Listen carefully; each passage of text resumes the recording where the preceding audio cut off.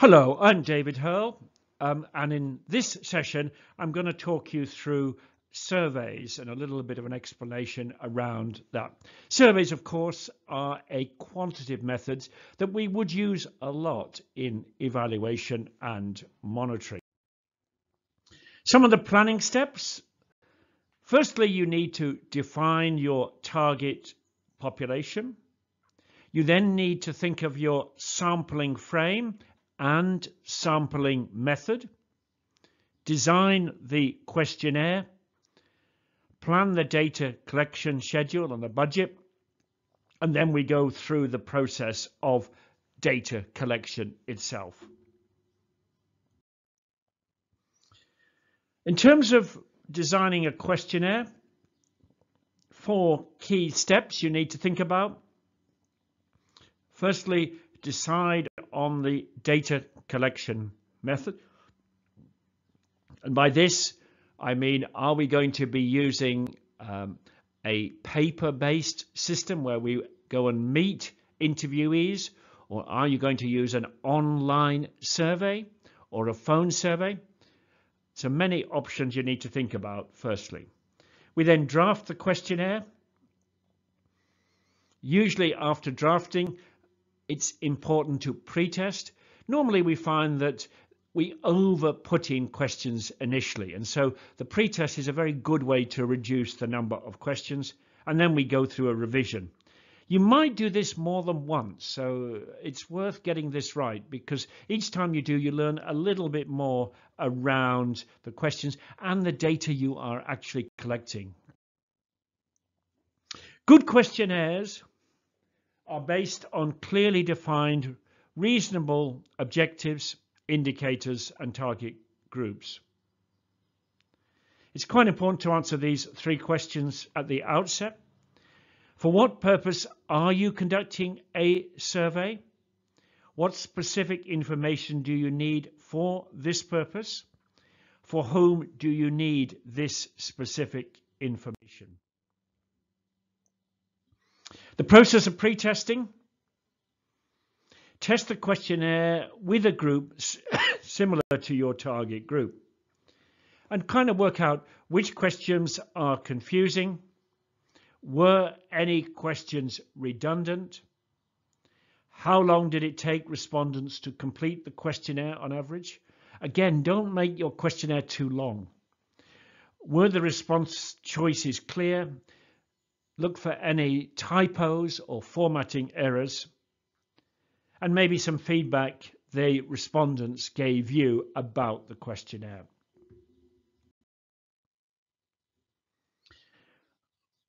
Sampling. How will sampling be done? Need to think about that in a moment. Data collection. Is the information going to be found? How are you going to record and store, and which tools will you use? How will data be analyzed? And the last stage, how will the information you collect be reported and shared? Let's think for a moment about the data collection method. So interview administered systems would be by phone or in person, and self-administered would be online and mail. And I think it's fair to say the mode of data collection will influence how the questionnaire works with respondents. So quite a bit of thought needs to go into this process. And also issues around very practical things. If you're going to go for an online system, is the internet available to all the potential target group? Is mail available to all the target group? Some of the considerations that will impact on your decisions, of course, are the resource limitations. Obviously, a lot cheaper to do an online and mail-based system than an in-person system. The amount of information needed, the complexity of questions, and the sensitivity of questions, all elements that will form part of choosing your data collection method. Telephone interviews, they're certainly convenient and they take less time for a face-to-face interview, but they lack personalized interaction. Not everybody can be contacted by phone, and we find that with a telephone based survey, there's often a fairly high rejection rate. As compared to face-to-face interviews, very commonly used by us in the development world, but it does take more time, but better suited to intimate subjects. So a lot of the community survey work we've done will largely be done on a face-to-face interview. Sampling. You have to decide on the sampling unit. So are you collecting data on a particular person, a household, a company, a community, etc.? So we call that the sampling unit.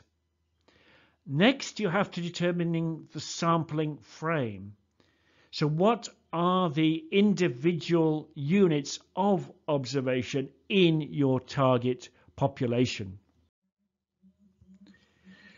There is simple random sampling, and this is the most basic sampling strategy. Here, all units have an equal chance of being included in the sample. And the techniques are things like a lottery, a random number generator, or even picking out of a hat. Next up, we have a stratified random sample. Here, the population is split into groups based on categories relevant to the research interest.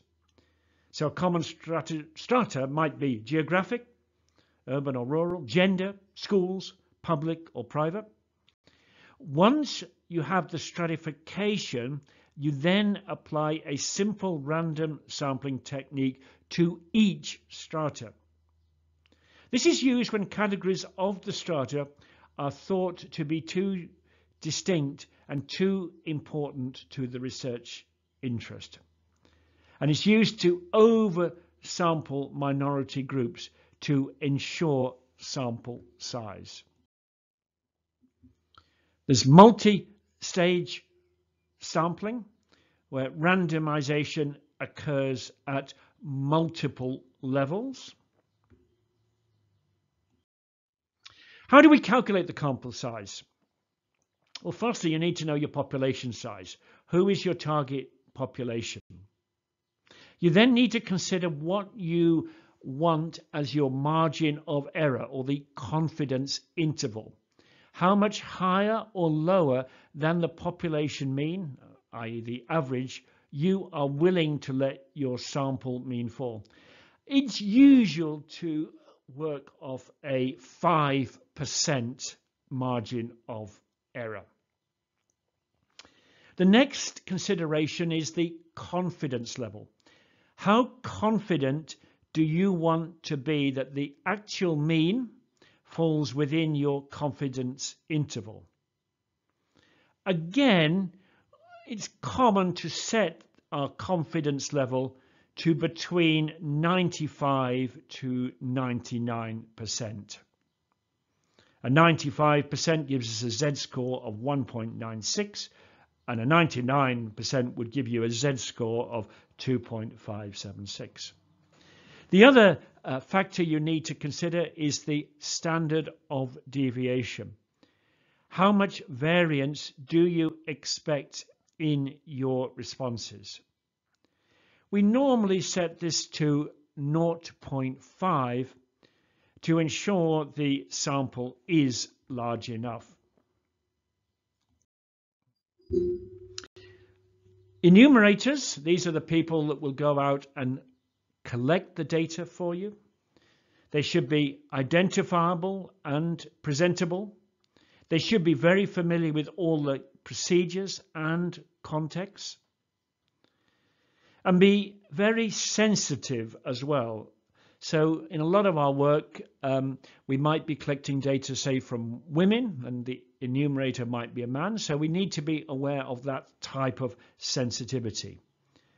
Again, how people prefer to sit or stand when being interviewed. So, and also normal social protocols.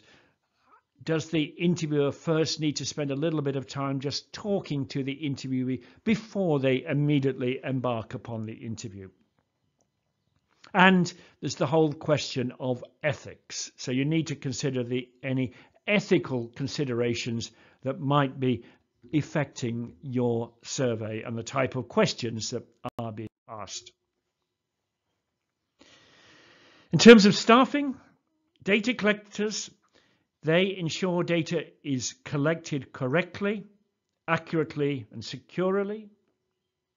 The data manager, they are responsible for reviewing data, storing and backing up that data, sharing data, and monitoring use.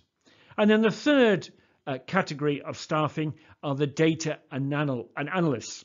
And these are the people who will clean, transform, and analyze the data that's been collected from the survey questionnaire. Things you will need to consider: your budget. Surveys can be expensive if involving a lot of travel. The time frame, language. What language are you going to administer the survey?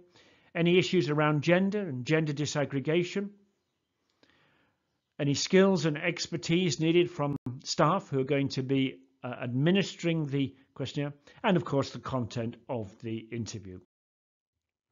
So those are some sort of general comments I wanted to make around surveys and so on.